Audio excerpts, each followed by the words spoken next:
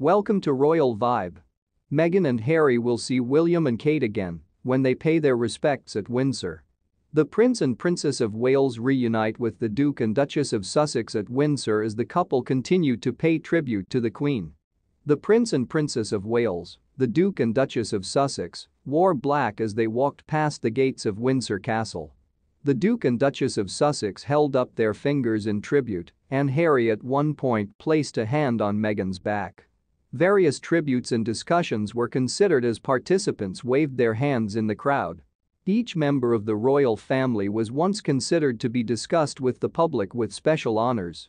Afterwards, by the long walk of Cambridge Gate at Windsor Castle, William and Kate, Harry and Meghan prayed for spare cash on their mobile phones for a royal photo shoot in the countdown to 2020.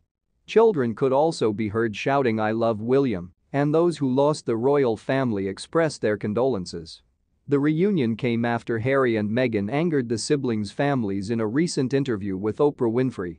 In January 2020, it was announced that Harry and Meghan would step back from their senior royal duties and spend their time traveling back and forth between the UK and North America. At the time, an Action claimed that the cross was bad for William, who felt blind. Harry told Winfrey in an interview with CBS, "I love William very much. We've been through hell together and shared experiences, but we're going our separate ways." He went on to say that William and his father fell into the trap of the monarchy. "Relationships are secondary, and I hope time heals everything," Harry added. In an interview with Oprah Winfrey, William was pressed to refute his brother's accusations of racism against the monarchy. "We're not a racist family anymore."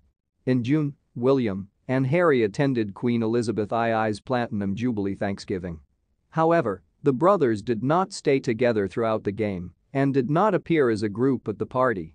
However, the death of their brother's beloved grandmother prompted them to step out in public as a mark of appreciation as they joined the wider royal family and the nation in mourning the country's longest-serving monarch. A spokesman for the Prince of Wales confirmed that Harry and Meghan were invited into their relationship with Kate, which could also mean that a line could be drawn between the relationship's past problems. The couple are neighbors of William and Kate, who have moved to Adelaide Cottage in Windsor, not far from Frogmore Cottage, where Sussex now lives.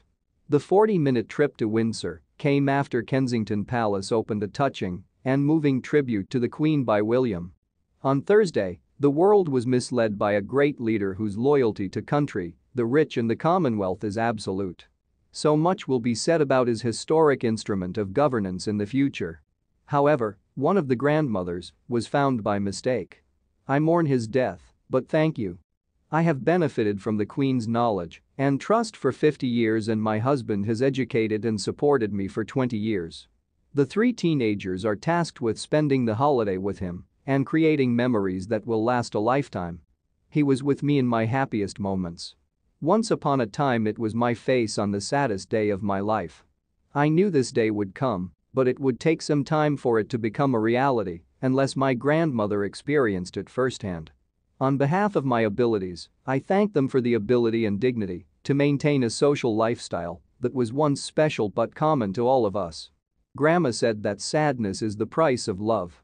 All the misfortunes we experience in the next few weeks will be a testimony of our love for the lovely princess."